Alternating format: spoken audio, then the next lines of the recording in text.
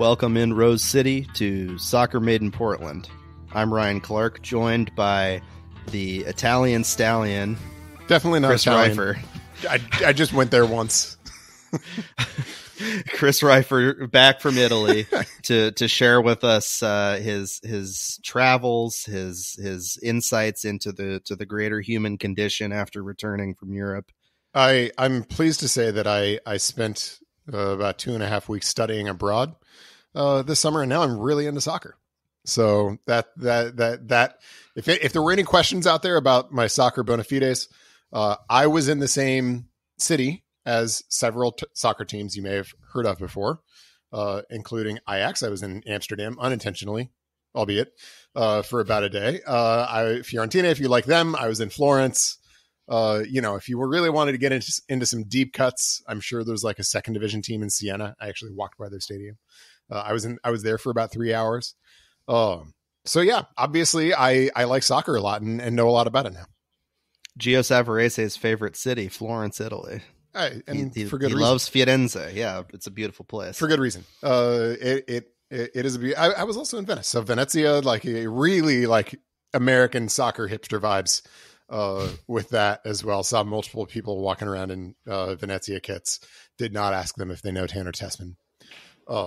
And yeah, so it was great stuff. Saw a lot of great things. Spent the first week or so running up in the Dolomites, doing some trail running up there, which was like otherworldly.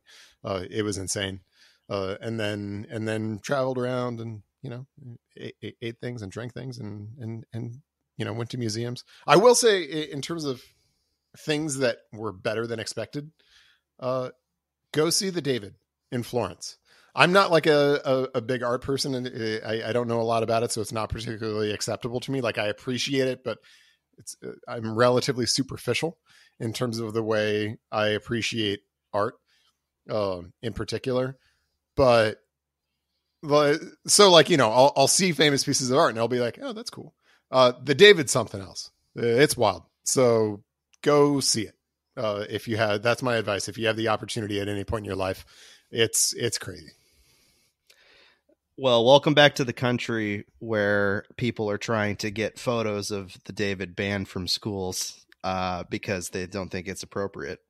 Yeah. Well, I mean, it is a problem. If you have a problem with the human form, that is challenging because it is a really remarkable and accurate depiction of the human form. So I guess I get that. Now, I mean, it really was the thing that probably exceeded my expectations the most. I got you got to get tickets to go in advance, so you got to like sort all that stuff out. But I was kind of like, all right, I'll go see that. And you see a number of other sculptures in Florence because of the aforementioned qualities of the city. It's beautiful. There's lots of that kind of stuff. And that's all like impressive and sort of gave me the, oh yeah, cool, kind of stuff. And then you go see the David and you're like, whoa, that is something different. Yeah. A sculptor's sculpture. Yeah. Is what I would describe the David as. Yeah. This is just want to go on the record as this being a pro art podcast, pro art, even if I know nothing about it. Yes, exactly. Even if we know nothing about it combined, this is a pro art podcast. We both now have seen the David, so that's a cool thing that we can now share. Only people who have seen the David on this podcast today. Yes, that is correct. Exclusive club. We had some other possibilities, but we just cut them because I don't know if Ned has seen the David. I'll have to ask him. He was on last week. He knows how to make pizza, though. Yeah. Yeah, he likes making homemade pizza and won't share the recipe with his wife because he wants it to be his special thing for the kids, which I thought was a funny funny detail. Yeah, but good to chat with Ned. A lot of pizza. Yeah. I would imagine you ate plenty of pizza, plenty of pasta. Speaking of the folks that Ned overseas, the Portland Timbers, we talked a little bit last week, Ned and I, about the form that they've been in recently, a couple of 1-goal losses to two of the top teams in Mexico. But, despite those results, I think showcasing much better form and quality over those last couple games, and really the games before that as well. You think about the Columbus game where they won to honor Diego Valeri. That was a very strong performance. And now they're at a point in their season where they have 11 games left. They are in 12th in the West, but only 3 points outside of the playoff picture. A lot of work to do to get back into the top 9 and get into the MLS Cup playoffs. First chance to do that is against the 9th place team. That's on Sunday at 5:30 p.m. Pacific against Houston on the road. Big one against the Dynamo right out of the gate. Timbers are going to be missing a few guys. Diego Chara is suspended due to yellow card accumulation, which I had completely forgotten about until I got to training this week. The last league game was like a month ago, so you're forgiven for that, I think. Yeah, I've been zoned out on what had been happening a month ago. But they will also not have Santiago Moreno, who had another ankle injury, and we'll talk a little bit more about the off-field interest in Santi as that issue ongoing continues saga. to seem to be ongoing there. No Zach McGraw in all likelihood. He's been sick and has been getting checked out by doctors the last couple days. That medical information we'll wait and see as soon as we get more of that. But hoping Zach is doing okay. Obviously, he is an important player for this team, so they'll be looking to potentially fill him in with Miguel Araujo. We got new faces coming in as well. Brian Acosta probably going to start in Diego Chara's place. Anthony's going to join the team in Houston, but not play in all likelihood on Sunday. So a lot of storylines, a lot of interesting layers to where the Timbers are at.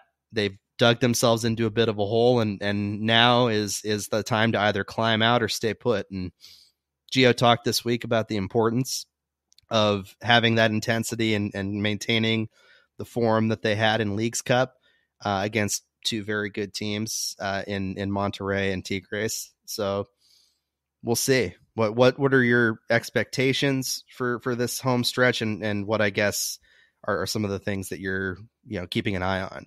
As I look at the rest of the season, 11 games remaining in the league, which really is the Timbers' sort of last opportunity to salvage anything from 2023, whatever year this is, 2023. Early U.S. Open Cup exit, no CONCACAF Champions League, early exit from the Leagues Cup. This is kind of it now, right? And as I look at these last 11 games, I kind of break them into 3 chunks. So the first is this upcoming 3-game stretch at Houston, Vancouver home, RSL home. I think I got the sequencing right there, but like 50-50, who knows? And then they've got 3 bit more complicated games. There's a game at Seattle, there's LAFC, and then one more in that stretch. And then they've got sort of a 5-game stretch to finish the season that's pretty accessible. And that has a number of pretty winnable games in it.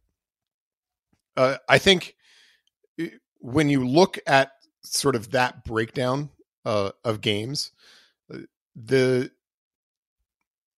I think it's hard to sort of plot out any likely scenario in which the Timbers, get up to any respectable place in the table without taking probably at least 7 points from this first window.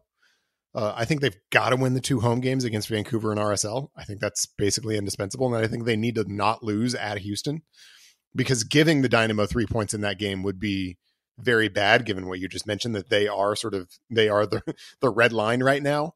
If the Timbers find themselves, 5 or 6 points behind the red line after this weekend, they're looking at a mountain to climb. It's just hard to make that up, especially when you've got another team in Minnesota who's currently below the red line, who's playing pretty well. So it's not just a matter of jumping one team. They've got to jump a couple teams if they want to get to the point where they're just even in the playoffs, which, as we've discussed, by itself ain't shoot, right? If they finish 9th this year, get bounced in, a playing game or the first round, I mean, nobody cares. like that's not an accomplishment. There would definitely be questions still about whether Gio Savarese would keep his job. There would, be increasing heat on Ned Grabavoy. I mean, all of those things would still happen if that were the case. And so this isn't just a matter, and I don't think we should be framing the issue as just, are they going to be able to sneak above the red line? Because that's not the question. And that would not, make this season a success by any means whatsoever. They finished 8th last year. Nobody thought that was a success. No. And similarly, if they did that again this year, I don't think anybody would think that's a success either. And so I think in this first stretch, they've got to take something like 7 points from these 3 games, which is an immense challenge. I agree that this last stretch has probably been pretty close to the high watermark of the Timbers' form over the course of the season. I think that, frankly, that says more about how the season has gone as a whole than it does really about the Timbers' current form. I think that we discussed, I think already, the game is against Columbus definitely had some really good stretches in it, especially about the last 20 minutes or half hour of that game were quite good. But that was a pretty up and down performance. There were some rough stretches in that game, especially through the middle as well. And they got the win in that game and against a Columbus team that was without its best player in Cucho Hernandez. And that's a win that you would hope the Timbers would get. And they did. So credit to them, and credit to them for the good stretches of play that they had in that game. And then they knocked off San Jose at home, which again, San Jose is very much sort of in this sort of pack of middling teams in the West. They've kind of come off their early season heater a little bit, and have been about more what we expected San Jose to be over the course of the last month or so. And the Timbers handled them pretty easily at home. Again, that's about what you would expect. I mean, if you can't beat San Jose at home, forget about it, right? I mean, that is a minimum requirement to be able to win a game like that at home. And they did. So credit to them. And then, I think it is definitely true that the games against Tigres and Monterrey were better in terms of were good performances in many respects in terms of the way they played. I think there is and should be a decent amount of criticism of Evander for his performance against Tigres. It was, after he scored a phenomenal opening goal, a really immature performance from a guy who the Timbers have put a lot of stock in, both financially and otherwise, to help carry the team. It was a really immature performance from him to be both to give away the ball in a really bad spot, to set up the sequence on which Tigres capitalized. Those are the kinds of mistakes you can't make in big games like that. And then to get sent off with 2 yellows in the first half, including one that I think is both fairly described as soft and pretty dumb. And that's, you can't do that. And that very much sort of. Yeah. 2 things can be true about that play. 1, wrong call.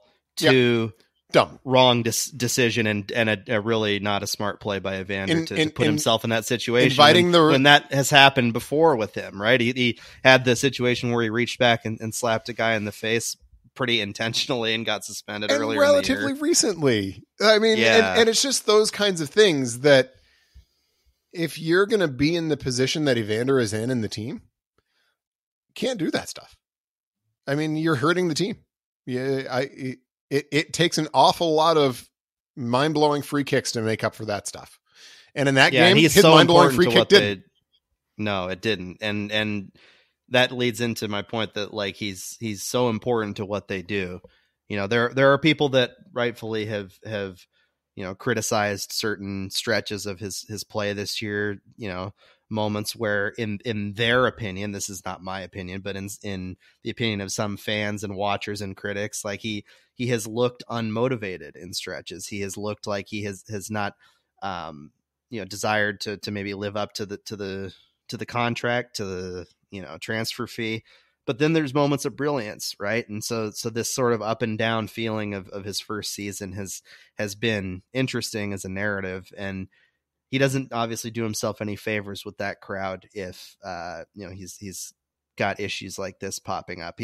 He's not somebody that, when you talk to him and when you're around him, that is in any way like a hothead or somebody like with a short temper who gets bothered easily. But now, like in his very first season in MLS, he's sort of reacted in this way multiple times and hurt the team. And it's unfortunate. And, it's not obviously all on Evander that those results happened, but it doesn't help, especially given how significant he is to how they produce on the attack. And, I think he's motivated in this last stretch of the season to, now that he really does feel integrated with this group and feels like he is the star player that he wants to be. And they've got the people around him mostly healthy to and productive. Let's be honest, like Frank Boley and Felipe Mora have both been pretty strong in recent weeks. Jimmy Chara is back and still figuring his stuff out, but he's healthy, and that's a body that is valuable. Dairon Asprey is a guy that has had great stretches this year. So those guys around him have started to work well with him, particularly Boley, I think.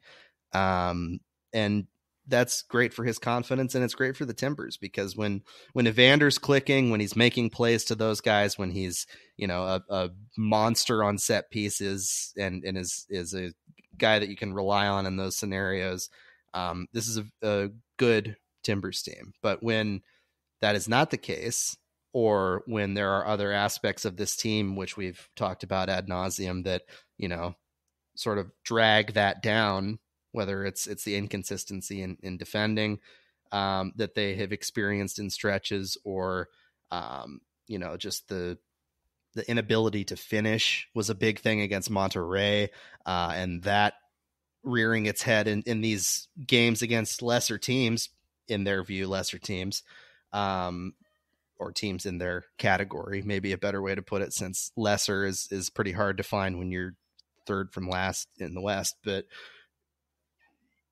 in those games, like, you're gonna drop points if you keep doing those things and falling into those habits that you've had throughout the season. And they are in no position to continue to drop points anymore. They've dropped all the points they can basically possibly drop, and probably a few extra too, and a few more. Yeah, and Gio is pretty upset about that. No secret, and he wants, not only for his own sake, that's probably not front of mind for him, but I'm sure it is. It's part of the equation. Look, yeah, of course it's top of mind for him. And it's top of mind for a number of players too, right? I mean, there are a lot of people in the team right now who are playing and or coaching for their jobs. Yeah, and there's going to be a lot of movement this offseason, regardless of how the Timbers finish this year, in my understanding. And there's certain guys who the club is probably on the fence about. People who have spent some time here and maybe not worn out their welcome, because that's a bit harsh, but they are in a position. Their welcome. They're in a position where the next step in their career can either be here or not, and that's not the case for everybody. There's guys that are pretty solidly going to be here next year. And I think Evander is one of those guys. Yeah. But I also think that to be clear, one of those guys who will be here next year. But, you talked about how this is, he's motivated for this final stretch. This is an important stretch for him too. I don't know if I would go quite as far as you did in calling the Timbers a good team when Evander is firing on all cylinders. I think they've got some other deficiencies that maybe would make me hesitate before I'd call them good, but they're certainly better. Right. And there's no real way for this Timbers team to be a good team that doesn't include Evander being at his peak performance level, among a few other things that need to fall into place. So I think he is an indispensable element of this Timbers team being a good team. And I think,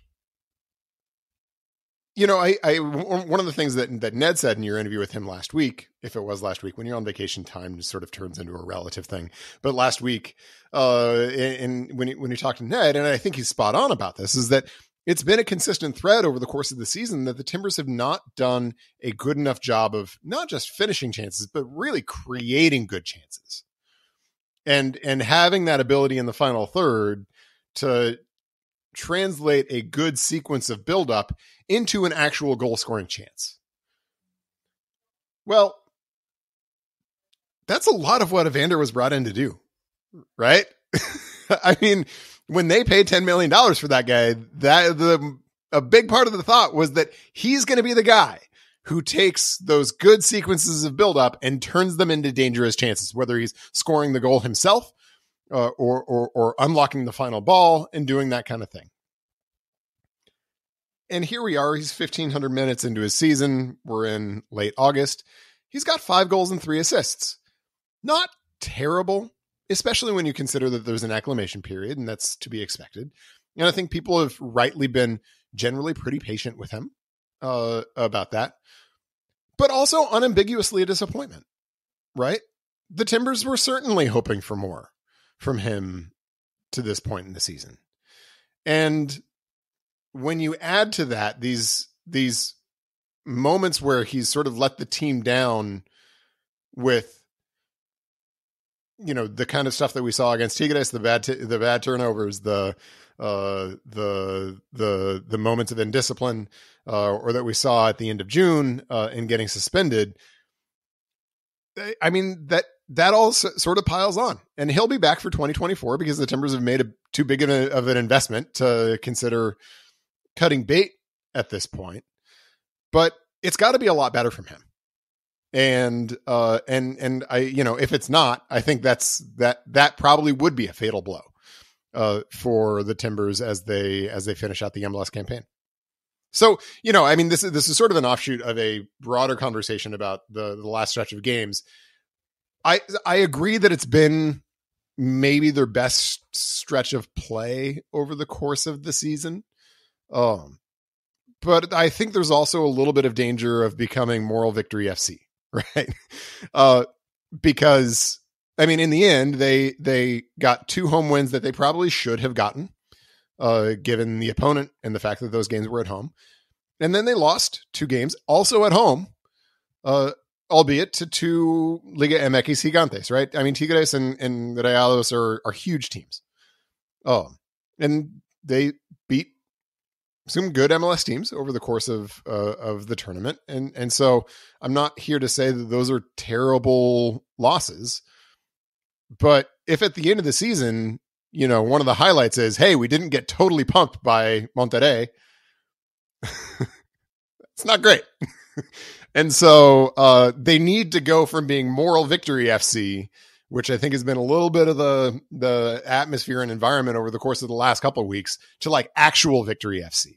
And they need to do that immediately, because if they don't, then at the end of the season, they're going to, you know, when we're hitting the highlights on their sort of report card for the season, one of the things is, yeah, well, we didn't totally get our butts kicked by Monterrey. And if that's making your highlight list, that says an awful lot. Yeah, they want more, and they are going to need more in the coming weeks. You look at these upcoming matches, obviously Sunday, 5:30 against Houston on the road. Then those aforementioned 2 home games on the 26th and the 30th against Vancouver and RSL. Those you can categorize as a must win or a can't lose, or however you want. Well, can't lose would be what you're can't describing. Lose is the Houston game. A must win is the Vancouver and RSL game. Exactly. And then September is not easy. It is much harder than those 2 home games. You got Seattle on the road, LAFC at home. LAFC is obviously a team that wants to get into strong form down the stretch because they want to contend for an MLS Cup. You know, everybody obviously wants to be in good form down the stretch, but there's extra motivation for a team that you know, wants a cup. On the road at Austin, and then hosting San Jose, Colorado, and then on the road at LA Galaxy to finish September. Last 2 games of the year on the road at Montreal, and then decision day, 21st of October at home against the Dynamo again. So that's it. That's all that's left. And they are going to need to play some seriously much better soccer than they have through the first 23 games and get the results. 11. Yeah, and get the results. Not just play well, not just proud of our guys, not just, you know, fought hard. They need to be actual Victory FC. Yeah, actual 3 points, actual results in order to climb the table. There is more leeway this year than there has ever been. In a normal season, the Timbers would not be in a position right now where they're 3 points out of the playoff picture. They would, under old rules, be 5 points out of the 7th spot, which was originally the last playoff spot up till this year. But now there are 9 teams, and if you get in as the 9, cool, but you got to then beat the 8 in the play-in, and then right now they would face St. Louis, which I think is, if you're in good form, not the worst place to be. If you're the 8th seed, you'd rather probably play them than LAFC. On talent. If you want to talk about and experience. Yeah, talent and experience. There's a lot of rumblings about, is St. Louis like a pretender rather than a contender? There's a lot of teams that have had great regular seasons in MLS that have stunk it up in the playoffs because it's just a different beast. And not to throw cold water on St. Louis, I also think just stylistically, they're the kind of team that it can do well in regular seasons and then tends to struggle in the playoffs because they like to press so much. I mean, that they really are set up to exploit teams that want to go out and dominate a game, and nobody tries to do that in the playoffs.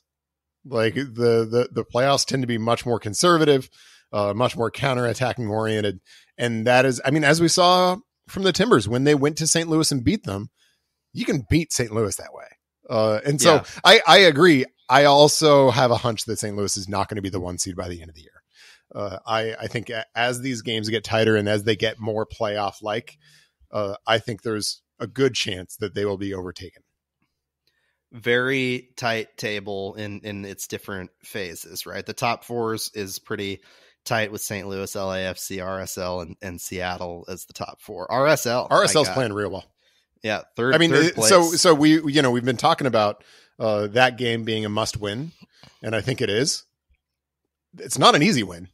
It's not one that you would say the Timbers are probably even favored in, given how well RSL's been playing. This is not your older brother's RSL team. That's right. It's nonetheless one that they're going to need. Yeah, and the next part of the table, I guess the bottom half of the playoff picture being Austin, San Jose, Vancouver, Dallas, Dynamo, kind of a mess, Minnesota, to be honest. KC. Yeah, I mean Minnesota's probably the team of that 6 points group, separating Portland from the 5th spot, and that's a lot of teams in there. Yeah, so. Of that group, Minnesota's probably playing the best right now with Bebelo Reynoso back in fitness and form, and I mean, we'll see exactly how it shakes out. It sort of exposes both the peril of the Timbers' current position. It would not take a whole lot for that group really to get away from them. A couple bad results. I mean, they lose at Houston, then they drop one of those two, say, against Vancouver and RSL, and you could very much see them being well underwater, even as compared to the minimum competency level standard of the Red Line this year. But it also shows the opportunity, right? If they go on a run, they could get themselves into a place where they nonetheless have an opportunity to capture a respectable seed in the playoffs and have a real opportunity to compete. I don't think that 9 seed in the long term gives you a real opportunity to compete. I think probably the it creates an extra doesn't. step. It creates an extra step, and additionally, like you're gonna face a better team. Duh, like you're gonna be lower in the standings, and you're gonna face a team that's near the top of the team, and you're gonna have to play them twice on the road. And typically when you go on the road to face a team that's better than you, it's going to be a challenge. And so, but it shows the opportunity, right? Because if the Timbers go on a run and maybe have a couple of results elsewhere on the schedule fall their way, they could get to a decent seed from which they can compete.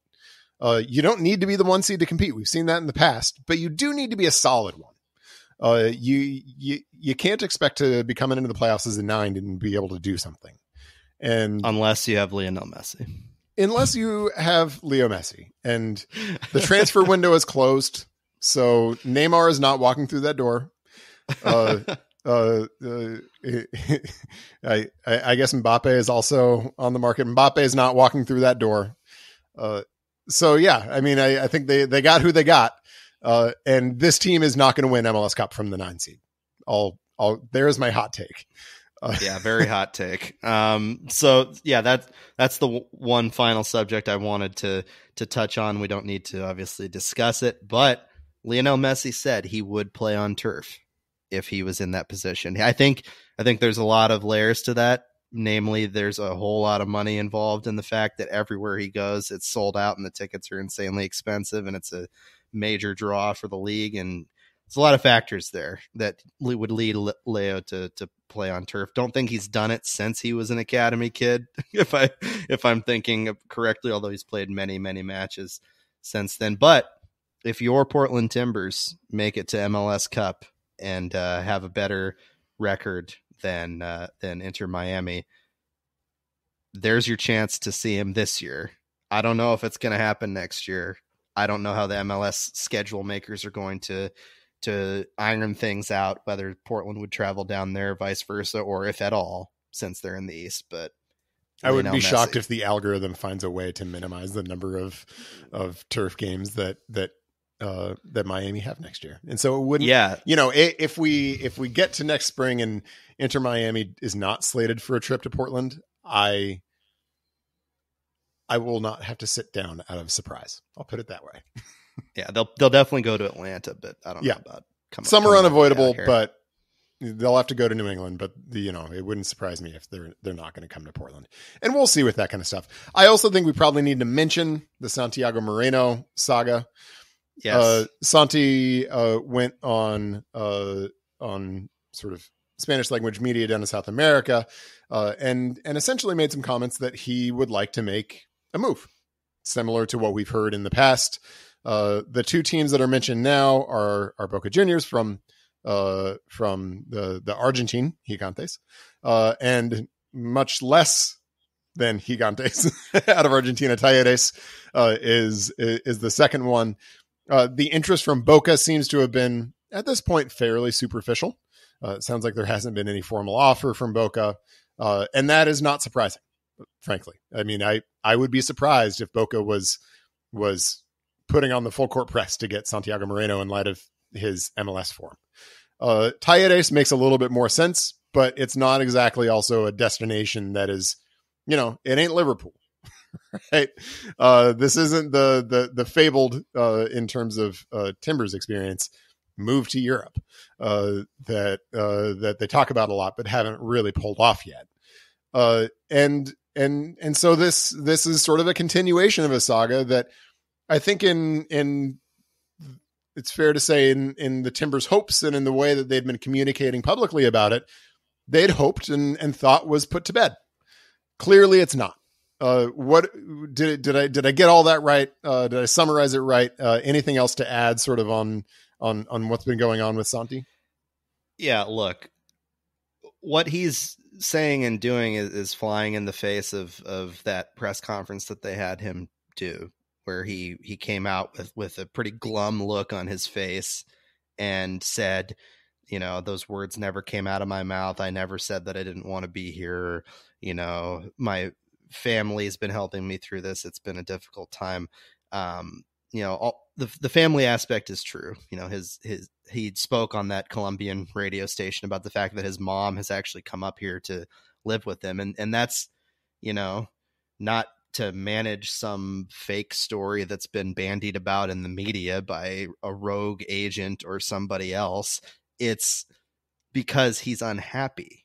He's said repeatedly that he's unhappy, not only, playing for the Timbers, but just with everything that's going on right now. And the contract situation is at the front of that for sure. This is very clearly and obviously a contract dispute.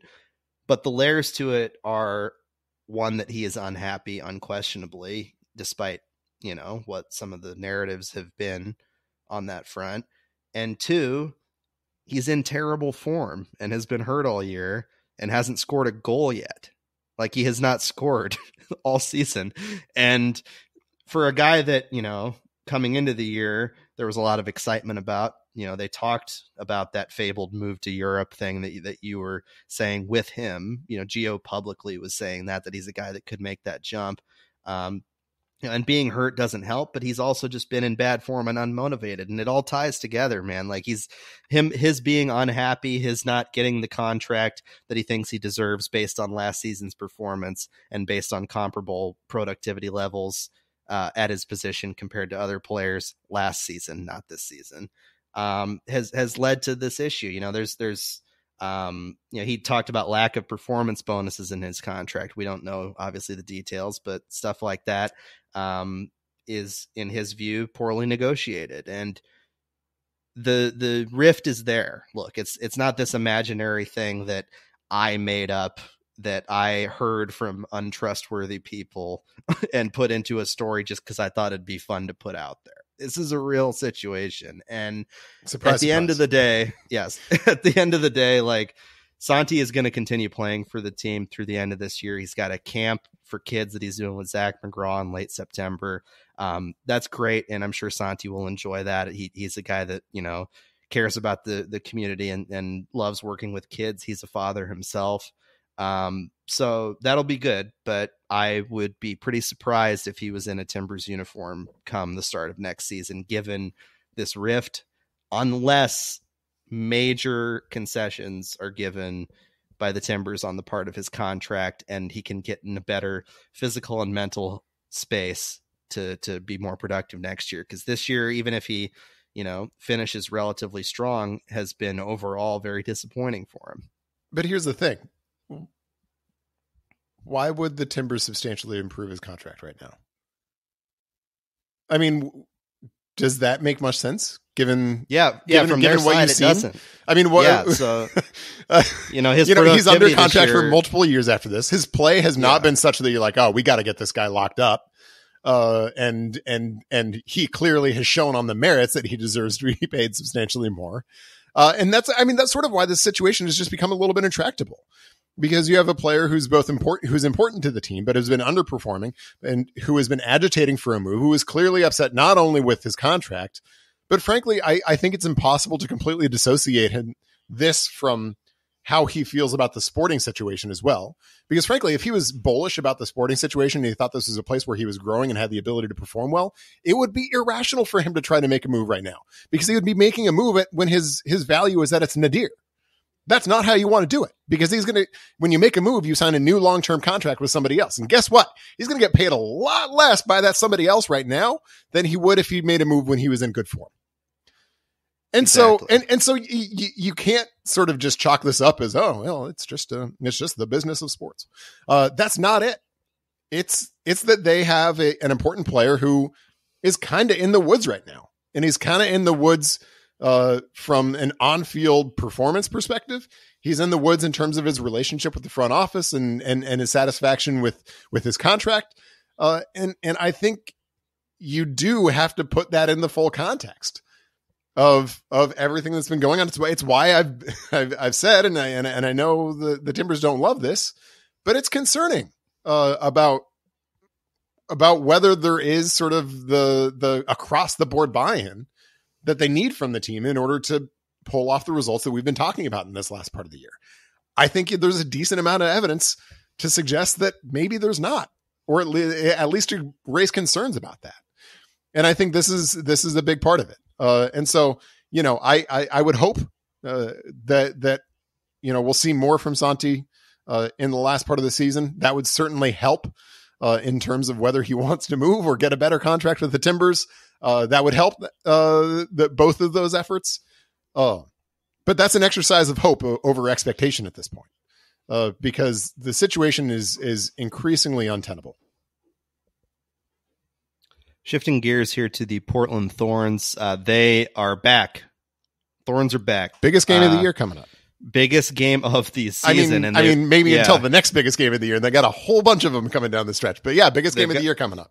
Yeah, they got a whole bunch of biggest games, and they probably are not going to lack battles for first place down the stretch, given how tight the table is, given the teams they are going to face. It starts with the North Carolina Courage on Sunday at home, 7:30 Providence Park. Everybody's back from the World Cup with the exception of the U.S. players. It does not look like Sophia Smith or Crystal Dunn will be available for that match. They've not been training with the team this week. They're taking some much needed R&R after the World Cup, which is obviously a major situation to be in. It's a emotional one, given that they were eliminated earlier than any U.S. team, that Vlatko Andonovski resigned, that there was so much pressure and criticism leveled on them. Some of it, as I've touched on before, was very unfair from people on Fox like Carly Lloyd and Alexi Lawless and others, but I digress. The Thorns are now in a position where they're second in the table, right behind North Carolina. A win on Sunday would catapult the Thorns up above them and put them in the top spot. They want a shield, they want a championship, and they're in a position to be able to do that if they can regain their old form, if the World Cup players can reintegrate smoothly, or as smooth as one can. And it's a big test for Mike Norris and for the players who have been here through the World Cup stretch to step up and get those results, because regardless of the Shield, you got to get a top 2 position if you're the Thorns. You don't want to put yourself in a position where you have to go on the road for anything. You want to basically be in the top 2 in NWSL and do what you did last year, where you got one home game to win, and if you win it, you're in the finals in San Diego. And the Thorns are in my view, most talented team in the NWSL, and when in form are a force. They're one of the best teams in the world. But there have been, as we have touched on this podcast extensively, concerning stretches of this season, questions about tactics and form, and at times, motivation, but less so than those other 2 points. There's motivation now for everybody there to finish this stretch strong. There's only 7 games left, including Sunday, which is crazy to think about. You got 7 games to essentially set yourself up to play one home game to get into the title game. That's the end of the day. And Crystal and Soph should be back next week, would be my guess. It's not like they're, out of form or, not in shape for these games. They've taken time off, but they were grinding in that World Cup. And no question. It'll probably will only take a week or 2 of training for them to really get back 90 minutes fit. But, them being back is crucial. Crystal and Soph have been 2 of, if not the 2 most important players for this team this year. There's a lot of layers to it, but this is a crucial stretch for the Thorns regardless. It's an enormous stretch, and their task this weekend is a really challenging one. Carolina has most of their folks back from the World Cup. Caroline is the one potential Dan Laudlita, the excellent Dan Laudlita, reporting that she's had a visa issue that as of a couple days ago, she wasn't back yet, but was expected back this week. Whether she'll be able to play, how much she'll play on the weekend, we'll see. She's important for Carolina to be sure, but generally they've got their folks back, and they're going to be coming to Portland with a full complement of players. And I mean, Crystal and Dunn and Smith have been the Thorns' 2 best players this year.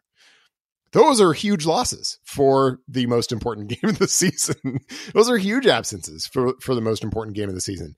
I don't blame them individually as people by any means. The World Cup is, as you said, both physically very taxing. I mean, you're playing basically every 3 days in hyper intense games.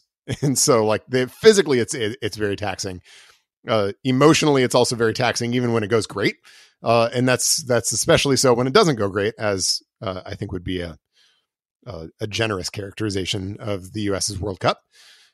And so I don't begrudge them in the slightest of wanting to have an opportunity to take a little bit of a breath before jumping back into what will also be very intense and competitive games to round out the league season. But it's nonetheless a huge loss for the Thorns. And honestly, and one of the things that sticks in the back of my mind, because I'm sure the Thorns would love to have had both Dunn and Smith back this week. There are some, it seems about half and half, U.S. women's national team players who are back and available for their club teams this weekend. I think that probably would have been a hard sell for the Thorns front office to make, given that their GM is also still in Australia. I don't know how you make that case if you want to broach the subject with Dunn and Smith, given the importance of the games, when your GM is also going to be in Australia covering the final for Fox. That is a little bit of a point of concern. And look, given the stakes of these games heading toward the end of the season, that could end up being a storyline.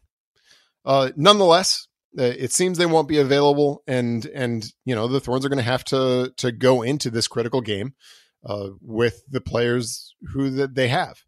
It's going to be a challenging one, to be sure. Christine Sinclair is back. Rocky Rodriguez is back. And they're going to be in the team and figure to play prominent roles. But North Carolina is a very good team. And the Thorns are gonna have to find a way without their two best players. One potential good bit of news is that it seems at least possible that Becky Sauerbrun's going to be back as well for the Thorns. Given some of the defensive frailties that we've seen over the course of the year, that is beneficial. But goodness, this is probably a can't lose game for the Thorns. And shorthanded against a really good Carolina team, that means they're going to have to put in a really good performance in order to get the result they need. If they win, they're going to be top of the table. If I am doing my math right, they will be top of the table. Even if they draw, they're still going to be in that conversation. They have a lot of games in this run-in against teams in the top half of the table that is very congested. Which is good news and bad news, right? The bad news is schedule's really complicated. There aren't a lot of easy points out there, but the good news is the Thorns control their destiny. Go out and win their games and get good results, and they're not going to have to worry about anybody else because they're going to get the points they need, and they're going to deny the important teams the points they need in order to get one of those top two spots. But they're going to need everybody to be fully engaged, fully healthy, and they need that sooner rather than later. Yeah, there's got to be buy-in from everybody. Look, I think that there's no doubt in my mind that this group of veteran players and young talented players are bought in and desire to win another championship. They desire to get a shield and a title in the same year, which the Thorns have not done. They want to make their mark. But yeah, there's uncertainty this season, and a question that we received from a listener online a couple of days ago. It may not have been to the Soccer Maiden PDX tweet, but something that I've been thinking about is that there are contracts expiring at the end of this year. There are contract extensions that need to be completed. Need to get done immediately. Yeah, Sophia Smith like now is number one on that list. Like just back up the Brinks truck for Sophia. That is a no-brainer. She's on the road to being an NWSL MVP again this year. And those are important things. Speaking to Sophia, look, she's got 10 goals, 5 assists. In my mind at this point, everything being frozen right now in NWSL, she's the MVP. And if they finish the season strong, top 2 seed, she continues her form. No doubt in my mind that she's going to bring that award home again. I'd be shocked unless somebody else goes on an absolute tear and is just like convincingly better than she's been and is going to be. I don't see it. I think there's extra motivation there for her too. That early World Cup exit. If she didn't already have a gigantic chip on her shoulder, she walks around with one, but there's another chip, or the chip got bigger with what happened there. And she's a very motivated, high level competitor. And she's the type of person that can carry you to that. So I'm excited to see her back on the field for the Thorns. It's also going to be great to see others reintegrated like Hina Sugita, like Rocky Rodriguez, Christine Sinclair back now as well, after obviously a disappointing exit for Canada in the group stage. What is Sugita's status for the upcoming weekend? I don't think we've hit that just yet. We have not. She will not be available on Sunday, is my understanding. She hasn't been training with the team, has not been back with the team quite yet. Obviously, Japan made a solid run, but came up short of what people I think expected. I was one of them. I was like, on a limb, I when Bill Oram was on this podcast, I was like, Japan's going to win the World Cup. And Bill talked about something like his kid, also made that pick. Me and Bill's kid were wrong, unfortunately. The quarterfinal struck me as not, like, in the grand scheme, not altogether surprising for Japan to go out. I definitely had some doubt. I mean, just on talent, that's sort of about where I expected them to go. They've looked good for a while now. They are one of the best teams in the world to watch. When we saw them against the U.S. women's national team, what was that, a year ago or so now? They looked really good. And they have consistently looked really good. And so it doesn't surprise me that they had some of the best performances of the early stages of the tournament. It also doesn't totally surprise me that when the going got tough, that they were a little bit overmatched. And I think that's basically what happened. Yeah. So, I mean, that's it for the Thorns. This upcoming stretch is going to be enormous. Cassandra did send us a question, wants to know if there's anybody from the World Cup period for the Thorns who has been a depth piece who you think has made a case for stepping into a larger role. Obviously, Moultrie started to get a larger role before the World Cup players left. Yeah, I think that's been there. She's definitely been there. She may not have been as effective in certain matches as others, but she's one of the first that came to mind. The number one for me is Hannah Betford. That's exactly my answer. She had a tremendous stretch, 3 goals, 2 assists, and was a force. It sucks that she's playing the same position as Sophia Smith, but there's creative ways that you can utilize her that would allow you to have Betford and Smith on the field at the same time. I think that Betford's ability to create and bob and weave, let's say with Morgan Weaver, has been really impressive. Yeah, that was rough. But Morgan Weaver and her, had great chemistry on the field throughout that stretch. And, I think that you got to find a way to get her in games, especially considering Soph is probably not going to run a full 90 right out of the gate. So that's somebody that has really stepped up and could be a major difference maker in a tight match down the stretch in these final few games. It's a lot of tough opponents, and there's going to be some really competitive matches for her to shine.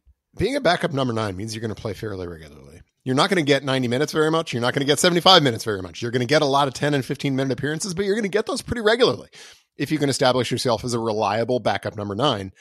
So I think that's exactly the answer. I think it's Hannah Betford, a player who I will confess I had kind of started to give up on. And so huge credit to her for persevering through a stretch in which she hadn't played a lot. When she had played, there had been some pretty down performances.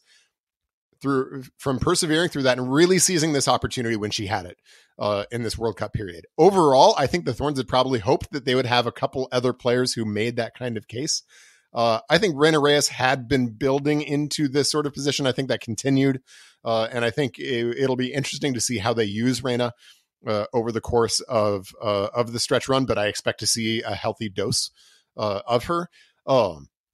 But I think Hannah Betford for me is the player who most made a case to have a bigger role in the team in this period going forward. Whether she starts this weekend or not is I think a fair question. The Thorns could go with Christine Sinclair up top. They could even put Morgan Weaver up there, although I think as we've seen that she's better on the wing, but they could also go with Betford given the form. And I think you can make a case for any of those choices. So we'll see, but good job and full credit to Betford for putting herself in that conversation. She wasn't there before, but she played her way into that conversation and she deserves it. Yeah. During these type of international breaks, particularly World Cup ones, there always seems to be for every team, 1 or 2 players who, step up and give themselves a second look as a player. And she's somebody who, when I talked to her about her journey as a soccer player, she was a preferred walk-on at Wake Forest. She was somebody who, when she was in high school, Deeks. Yeah, exactly. When she was in high school, she was overlooked by recruiters. People were usually there to recruit other people was what she joked about. And now she got to NWSL and she's, admittedly sitting behind, superstars, like legends of the game. She's like, yeah, there's like 7 or 8 like legends on this team. Like it's pretty hard to find your way in regardless of your position. She's switched positions. She was a defender when she was drafted by Mark Parsons. And now at this point in her career, she's a center forward. So, it's been a really compelling and interesting stick with it type journey for Hannah. And I think she's taken full advantage these last few weeks. It's exciting to see that, to see her, coming into a more prominent role. And I would bet for sure that, with Izzy D'Aquila being a younger player and still developing, Betford is that backup number 9. She's somebody that would, as soon as Soph's ready to come out, she's the name that they'll call when this stretch. Yeah, I think Izzy. I think I neglected to mention her in my rant. Izzy is in that conversation as well, but she's also another player whom they can use on the wing, who's got a little bit of positional flexibility there. But Bedford now is in it where I don't think she was before. Exactly, and you know, this is a deep and talented Thorns team, so being able to find yourself in a regular role like that is a testament to the work that she put in. And not to do too much of a callback to prior episodes, but they got to get the midfield right. They do got to get the midfield right. Yeah, Rocky and Sink are back in this period. Yeah, Rocky and Sink are back, and that was a big discussion point. Rocky, Sink, Moultrie, those people. We talked about that pretty extensively, and those issues were exposed in some of those track meet matches that they had, like in Orlando, at Chicago. It was a little ugly, and they have done some tactical shifting during this period to sort of alleviate those wide open spaces that they left poor Megan Klingenberg and Kelly Hubley and Emily Sam Mangus Coffey, who basically was expected to cover the entirety of the middle of the field at times.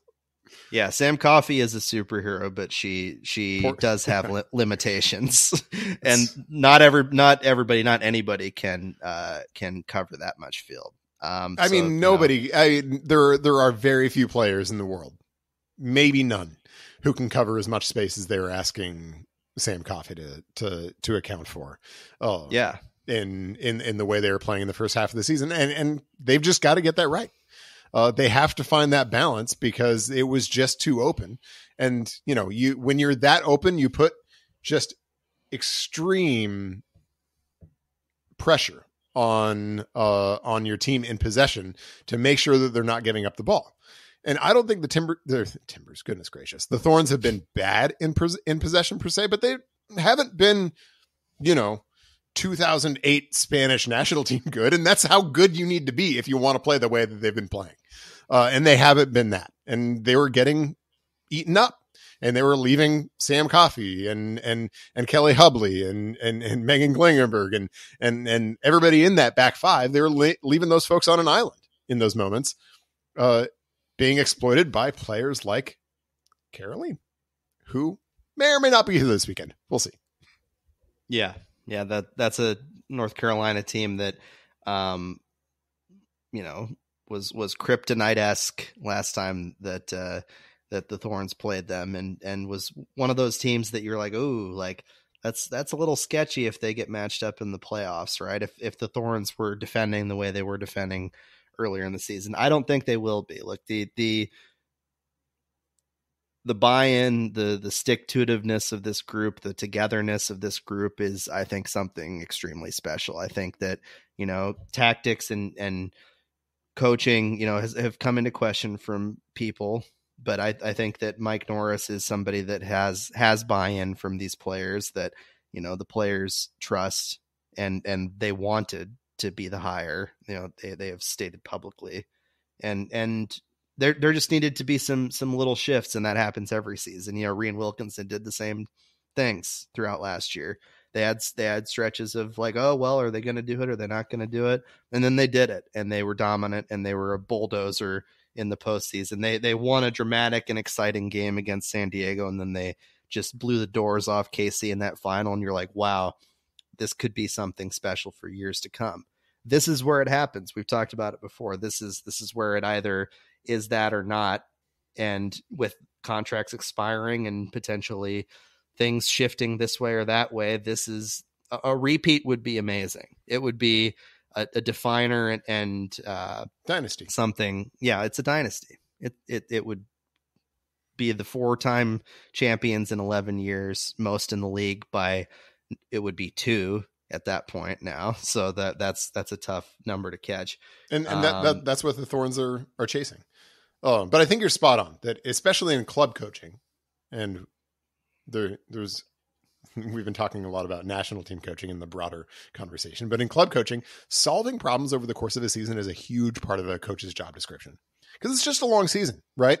And teams are good. There's talent everywhere. There are smart coaches everywhere, and you're going to have some things that get figured out over the course of the season. And so being able to solve those problems is a it might not be the top bullet on the job posting, but it's like one of the ones pretty shortly thereafter of being able to solve those kinds of problems. And that's the task before Mike Norris now of being able to solve those problems and to have them solved for the stretch run. That first game back is Sunday, 7:30 p.m. against North Carolina. 1 week later, they head to Washington for a game against the Spirit. Then on the road to Louisville, host OL Reign, host San Diego, host New Jersey, New York, Gotham, on the road at Angel City. Every single one of those teams, if you take a look at the NWSL standings, Save is Angel in the City, is Save Angel City Yeah. is in the top 7 with the Thorns. And it's a tight freaking table. We're talking 26 points for North Carolina, 25 for the Thorns, 25 for Gotham, 24 for OL Reign, 24 for Washington Spirit, 21 for San Diego, and 19 for Racing Louisville.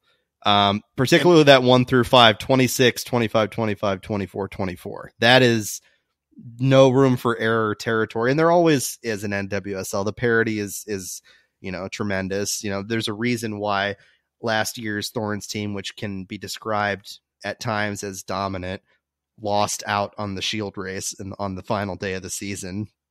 It's a tight table because the parity exists. It's not a lot of teams, and there's a lot of really good teams out there that could unseat the Thorns. But here's your difference between good and great is the ability to power through those factors. And maybe not even just good and great, right? I mean, as we just discussed, the range of possibilities from this season go from literally establishing a dynasty on one end to completely missing the playoffs and having enormous questions going forward on the other end.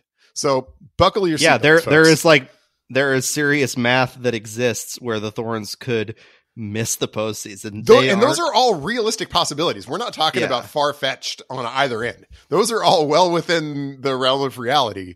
And that's all going to be decided over the course of the next couple of months. So yeah, fasten your seatbelts. It's going to be a ride. Buckle in. 15 games down, 7 to go. NWSL season's always got the chaos. It's always fun. And I'm excited to not just watch what happens with the Thorns, but with everybody else. There's always some drama, some craziness, and the NWSL never really fails to deliver on that front. So Challenge Cup is going to wrap up for the 4 teams that advance, but otherwise all eyes on the regular season, particularly for the Thorns as they seek to repeat as champs. That'll wrap it up for us this week on Soccer Made in Portland. Tune in early next week. We're going to have a special guest. Speaking of the Thorns, Janine Becky, Canada national team star, Portland Thorns winger, and somebody who has proven herself to be a really talented soccer analyst as well through her work with TSN and other appearances on podcasts and that'll on TV. make one of us on this podcast. Yes. Yeah. That'll make one of the 3 of us with serious chops in that regard. Really excited to bring Janine on. She'll be on with us on Tuesday. So keep an eye out for that pod either that night or Wednesday morning. Follow us on Twitter at Soccer Maiden PDX, at Ryan T. Clarke, at Chris Rifer. The platform's called X now, but I'm going to keep calling it Twitter. Subscribe to us wherever you get your podcasts. Leave us a review if you so choose. Got any questions for Janine Becky? We will be posting an opportunity to ask those somewhere on X or elsewhere. But either way, looking forward to Tuesday. We will see you then.